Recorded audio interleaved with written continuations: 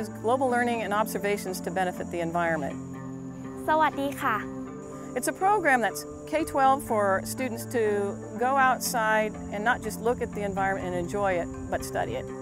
GLOBE's protocols keep GLOBE data consistent all around the world so they can be compared across space and time. We are doing the soil moisture and soil characterization field protocols. We're going to be doing the protocol and atmosphere. We're doing the hydrology protocol. The land, hydrology, and soil protocols. I think something like this can really excite students, and then once they're excited, then they start looking around and see, what is it we're really studying? What is this about? By the way, this is really beautiful. I'd hate to see this go away.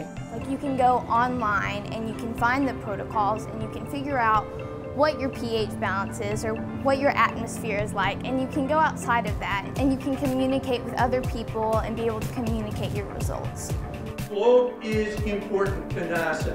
It allows us and you to demonstrate throughout the world the benefits of our nation's investment and the benefits of working together.